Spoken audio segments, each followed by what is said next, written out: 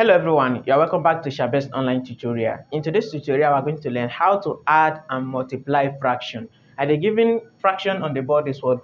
4/5 plus 7/3. When you are adding fraction, the first thing we are going to do is to find the LCM of the denominator. And the denominator here is 5 and 3. LCM of 5 and 3. Since they have no common factor, we are going to multiply the two denominators. So the answer is going to be our LCM. 5 multiplied by 3 is 15. So 15 is going to be the LCM. Then we roll a division line. So the next thing we are going to do, this the same LCM. We are going to multiply through by this fraction. So we have what? 15 multiplied by 4/5 plus also we multiply 15 by 7/3. So now we're going to simplify. 15 divided by 5 is 3. Then 3 multiplied by 4 is going to give us 12.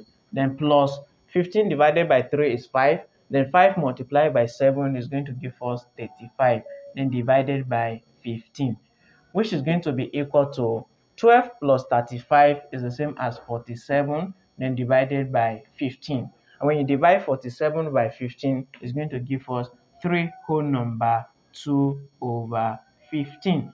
Look at example 2, which is multiplication of fraction. When you are given two fractions, you are asked to multiply. Since it's multiplication, in this case, we are not going to find any LCM. What we just do is just to multiply the numerator and divided by then we multiply the denominator. This is simple as what?